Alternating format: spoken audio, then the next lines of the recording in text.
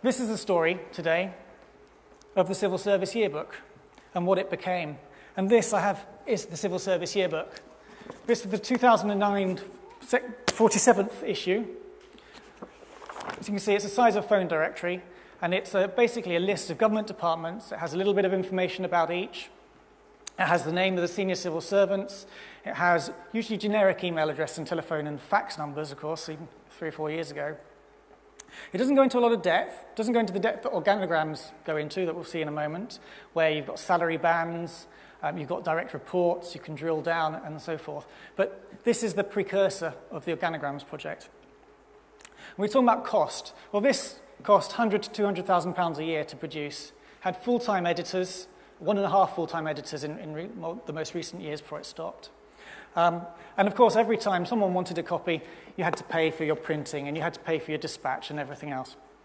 So one of the things that the Organograms project had going for it was cheap, and even better, it was scalable. Lots of people can use it, and the incremental costs of that are negligible. Whereas in the olden days, this is what it looked like, and I'll keep referring back to this later on. Let's stand there. Okay. So to give a bit of context, Government Transparency Initiative has been very much championed by Francis Maude and David Cameron, partly for the intrinsic benefits of clarity and citizens having a right to know what government does, but also partly, like I say, to encourage the machinery of government to work better for itself. Often the most effective datasets are datasets that are used by the owner and by the publisher. Between launch and going live, effectively, the Organogram project was rolled in or subsumed by data.gov.uk, and it became the Who Does What in Whitehall and Beyond initiative, which is a bit of a mouthful, which is why we continue to call it Organograms. So it's on data.gov.uk. You can see it as a visualization, or you can see it in other forms.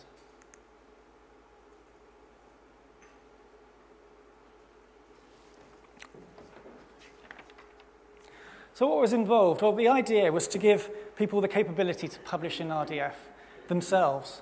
Unlike the old days where you centralized it and an editor spent all the time scampering around chasing government departments to send material and it got pulled together, this gave them, the departments, the capability to actually put the data in themselves, upload it, and publish in RDF. So it used Excel as a template for individual departments, and it converted CSV to RDF using PHP and Excel wrap. One thing you have to remember about this data, particularly now, not so much the old Civil Service Yearbook data, is it's quite a lot of fairly personal data. It's people's names, it's people's salary levels, it's people's reporting lines, and people are sensitive about this kind of stuff.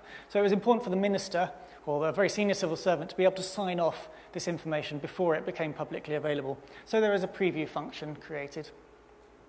Dan Paul Smith did an excellent custom organogram visualization, which we'll see a little bit later on, or you can view online, of course, to make it really accessible. And of course, in the political world, being able to sell it to citizens and to people who don't understand data is a really important aspect to getting something done.